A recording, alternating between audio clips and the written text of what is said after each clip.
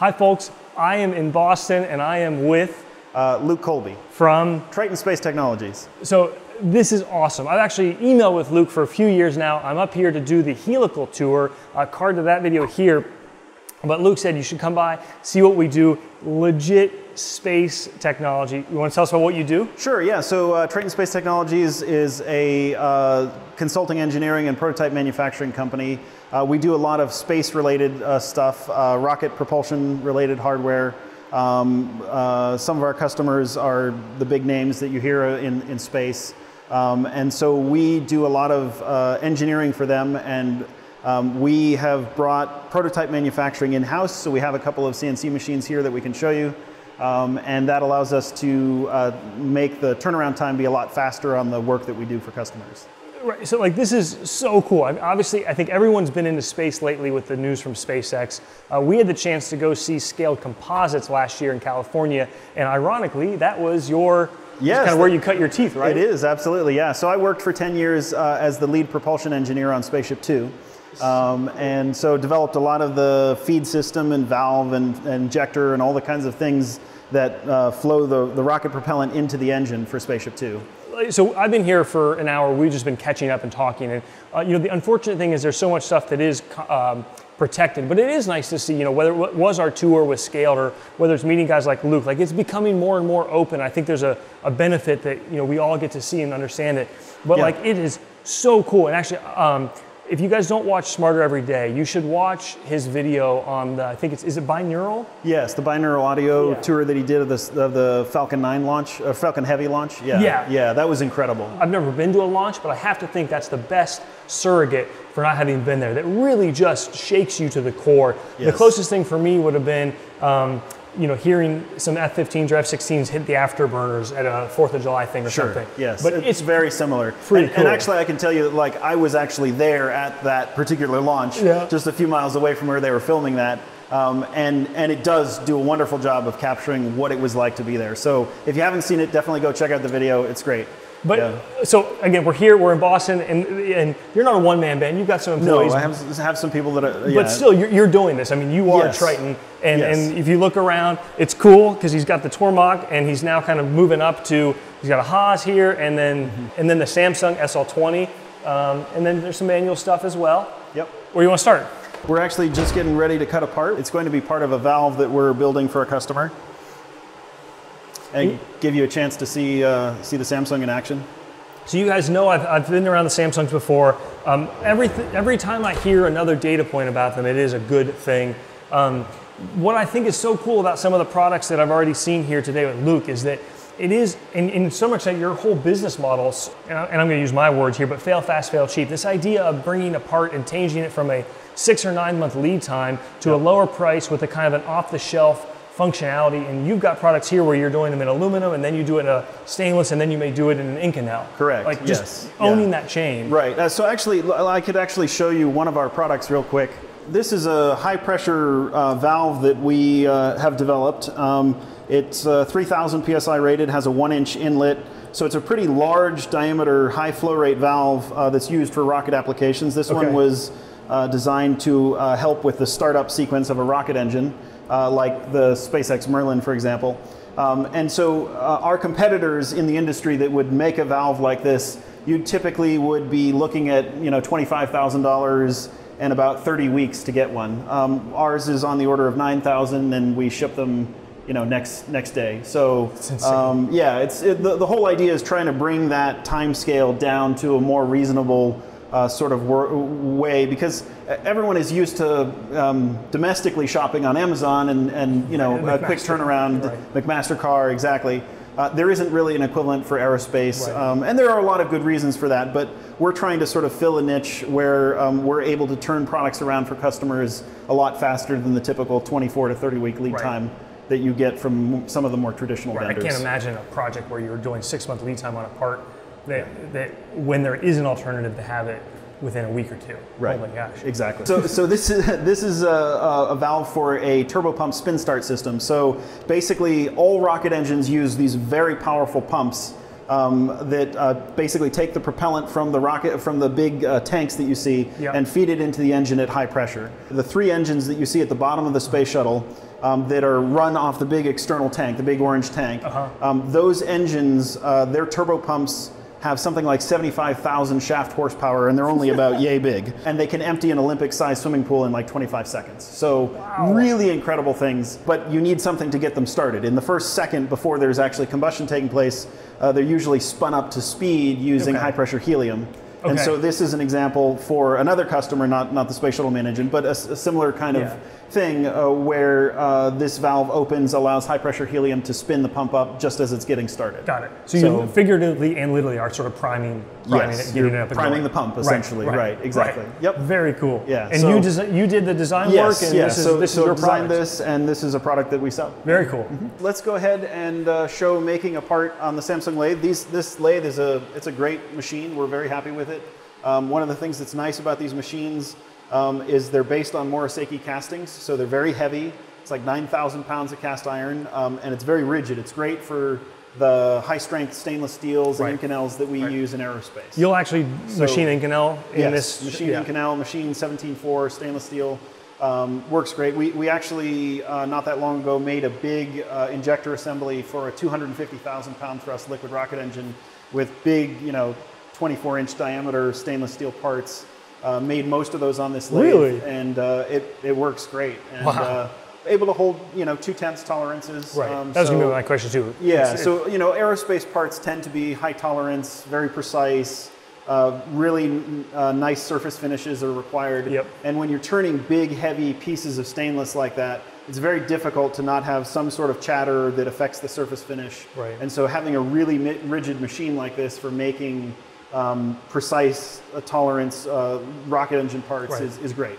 And it's a fantastic machine for the price. Right, I was just to say the price is hard to beat. And we were taking a look at some photos of past work he's done where, that's the big difference is it's one thing for you to lose your shirt, because the material is expensive or hard to get, but here, it may be one piece of material that's multi-$1,000s, and the work that they were doing, whether it's small drills or small holes, or I hate to use the word, but slotting, because you have to. You got to have confidence in what you're running. What you're doing, yeah, absolutely. And I believe he said he's using, I know you're using SolidWorks and HSM Works for the mill and for the lathe as well? Yes, yeah. So we program everything in HSM Works, in SolidWorks. Sweet. And the post processors for the fan and control that they've developed are great. Cool. Their post processor for the Haas is even better. Really happy with their support of Haas, but obviously they have a very tight relationship with Haas. And so, we've been very happy with that software. Yeah. Having gotten to know Luke a lot better, even just in the last few hours, sounds like we have similar paths. I am no rocket scientist, but growing a small business and then bringing it to this where he's got processes here on how they run. They don't do production, but how they do the handoff and convey the critical tolerances and tasks and priorities. And Luke was kind of lamenting that this, he doesn't really run this machine anymore, and that's a good thing. Right. Yes, but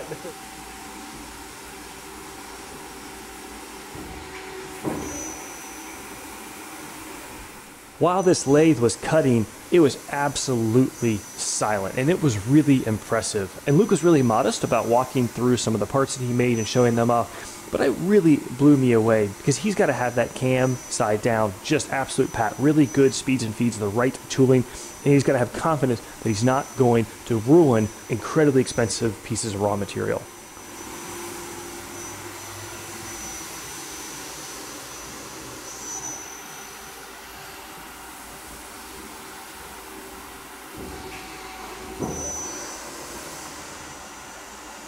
How long have you had the lathe? It's about a year old. Okay. Did you look at a lot of, obviously there's the Haas, there's so we looked very seriously at a ST15. Yep. Because a lot of the valve parts we make have 2.5-inch diameter parts, so being able to have a lathe with a 2.5-inch through bore for bar feeding would be great. And so we looked at Haas, but ultimately we looked at several other machines, and we actually got to see one of these cutting stainless, which is what we do mostly. Sure. At another machine shop, and the comparison, there was just no comparison because the higher rigidity of this machine, the Boxway machine is just. It was the right choice. When I first saw them at IMTS, I ended up just talking to a guy, ironically from Southern Connecticut. huge manufacturer. They had a huge shop, and they were moving it between Texas or something strange, but it was kind of one of those things where you asked enough questions, and he was just like, no, it's the real deal. They're great machines, and they are definitely at a lower price point than the equivalent Murasaki. Yeah, sure, sure. So, yeah. And the footprint's a good, decent size. Yeah, it's a great little machine. It's perfect for the kind of work that we do. So what's the through bore? 2 inch? So it's 2.6. Oh, it is. This has a 2.63 or something. Got it. A through bore, and so we're able to bar feed stock through it. And we don't actually have a bar feeder. We just use one of those pulling tools that will come in and grab it, open the chuck, pull it out, and close the chuck again. But you can stick a 30-inch stick in there, and absolutely. do you have to have a cylinder sleeve support it? Yeah, so you have to have a sleeve support for it. But yeah, absolutely. Oh, do you normally keep a chuck system on, or do you ever move to the Royal system or anything else? So we actually basically use the hydraulic chuck, and then we'll use a small, like 5C collet insert into the chuck for smaller parts. Okay. Obviously, if you're going to do a 2-op or 3-op part, it's harder to do that to maintain concentricity. But most of what we do, we don't have to worry about that. Crack the doors. Yep. We're done. Yeah, and part is done. We'll go ahead and.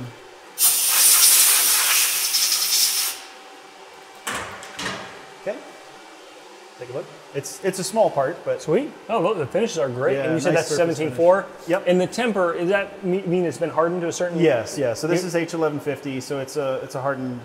Any idea what it would be hardened to in a Rockwell? It's like 45. Oh, okay. It's pretty hard. Yeah. Okay. Yep. Sweet. Yeah. Nice on the through hole. Wow. Yeah.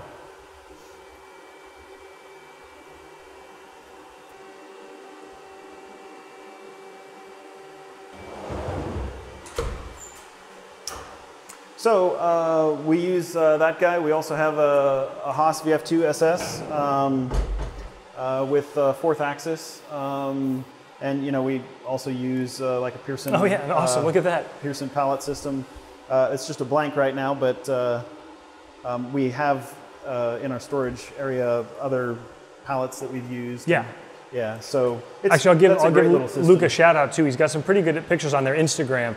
We can't do a cards to Instagram, so check out the video description. But I remember seeing some really gnarly pictures, especially what you're doing with the. Do you know which 4th axis that is? So this is the HRT 210. Okay. Yep. And so we've had to do some interesting jobs where we actually built custom fixture plates to tilt the 4th axis to allow us to drill holes in an injector for a rocket engine. So 3 plus 1 plus 1. Yeah, that's right. Yeah, exactly. Right, right. Yeah. So, but we're very happy with both machines, and they do what we need them to do. So. And you were talking about how big were those holes in stainless you were drilling? Oh yeah. So we were drilling 49 thousandths holes, about an inch deep, in some of these parts, and so.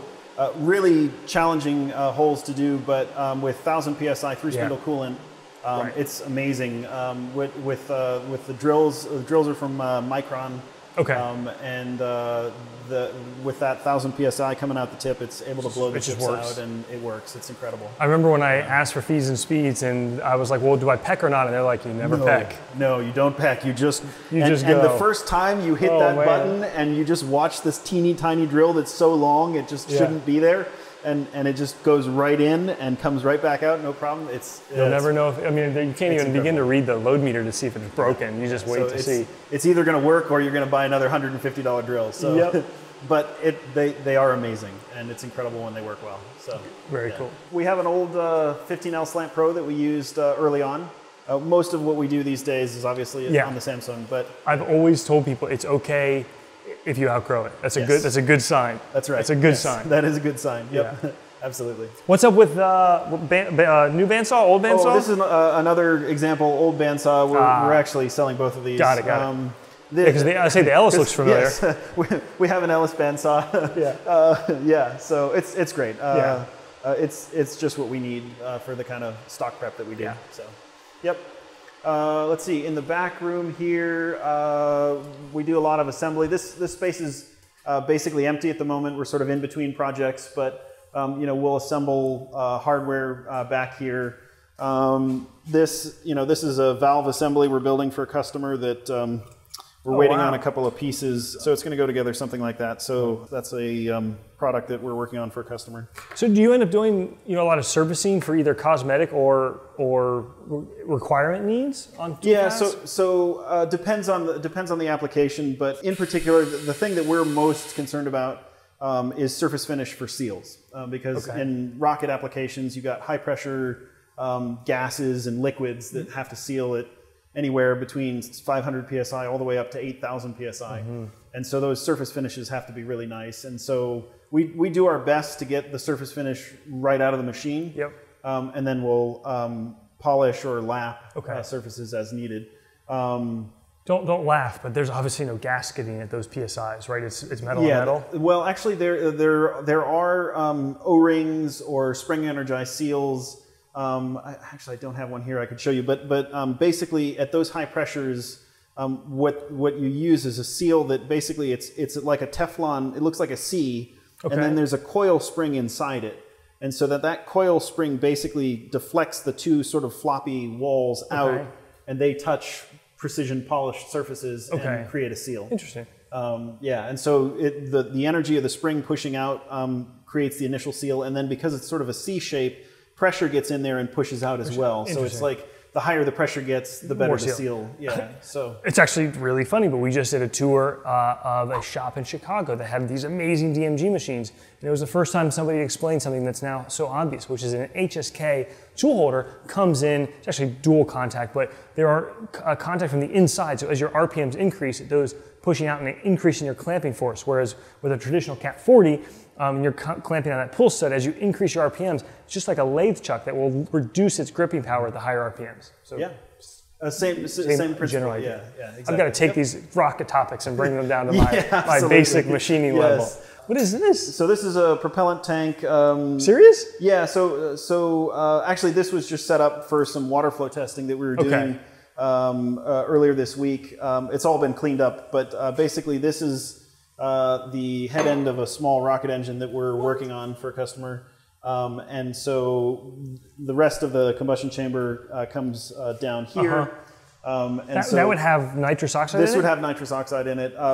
Here in the shop, obviously, it's just got deionized water. But when we take this out to a test site, we would be flowing with nitrous oxide. We're effectively we're Woburn, but we're very near a very populated area of Boston. This is not where I think of.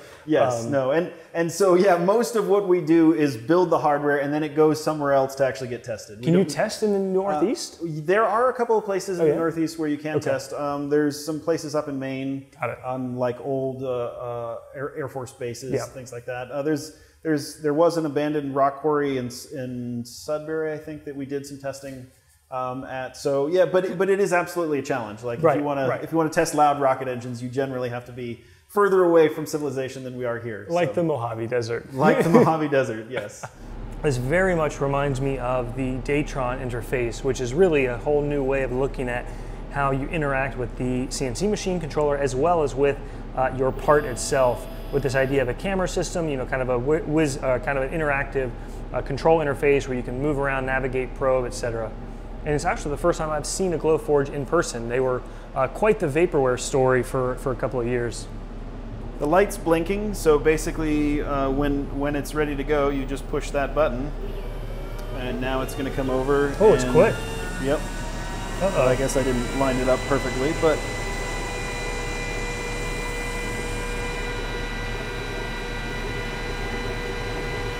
interesting that the tube travels with the y-axis. Yeah, it's avoids the mirrors, huh? Yeah. So let's see. I think you can't really see it. There is the mirror, like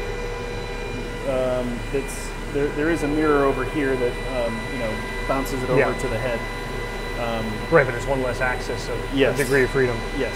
Yep. What's the material? You buy it as anodized? So we'll buy a piece of aluminum plate that's already been pre-anodized to the color that we're looking for.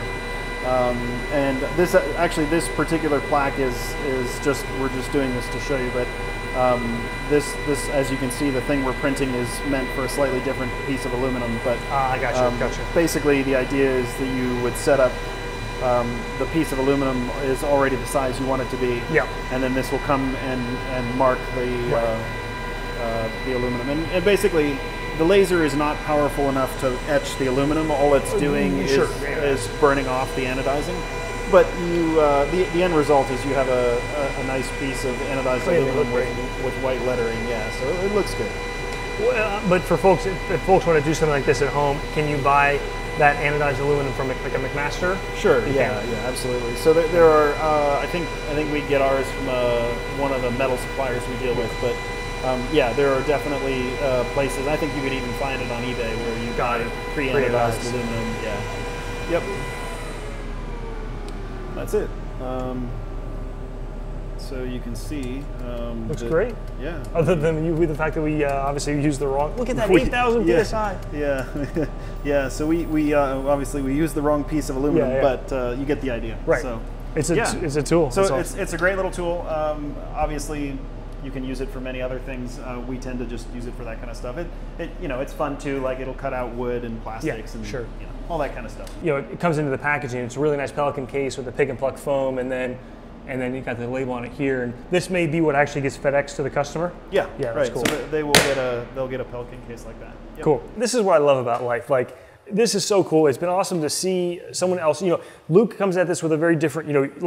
Machining is a necessary evil to part of your story, right? Yes. But then it's also fun because he was like, I listened to the Business of Machining podcast, and I heard you guys talking about TIE fighters, which is just. Yes, that's super cool. Yeah, we were joking a couple weeks ago before we heard that podcast. We should machine our own TIE fighter. That would be fun. Like it'd be a fun project. And I think you should just develop an ion engine. Yeah, we should. We should work on that. Yes. Awesome. Yep.